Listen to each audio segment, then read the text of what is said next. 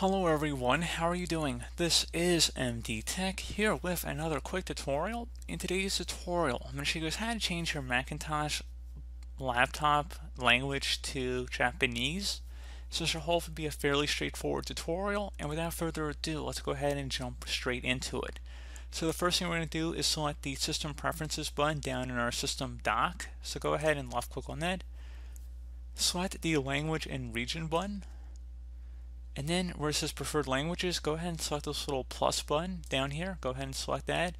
And then you can search this field for Japanese, or you can go ahead and sort down the list if you want to do that manually. Go ahead and select Japanese here. Select the add button. Select use Japanese.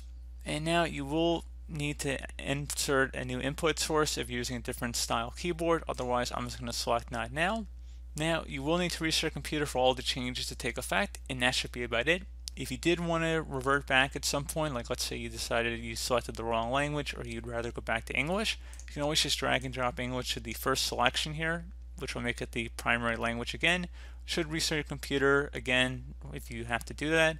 And if you ever want to delete the secondary language, whatever it may be, go ahead and just select it and then select the minus sign. And there you go, guys. Simple as that. I hope I was able to help you out, and I do look forward to catching you all in the next tutorial.